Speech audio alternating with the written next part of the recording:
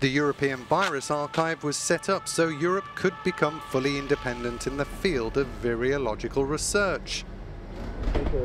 The head of the EVA, Professor Jean Louis Romette, says the idea for the institute was partially born out of the complex political situation that followed in the wake of the 9/11 attacks.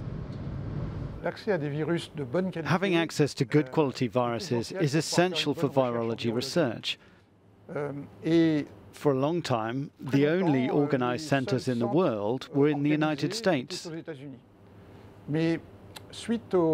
Following the 9/11 attacks, the United States decided to only give American laboratories access to these centers.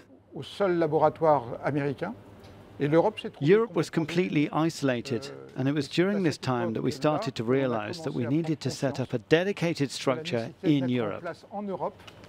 The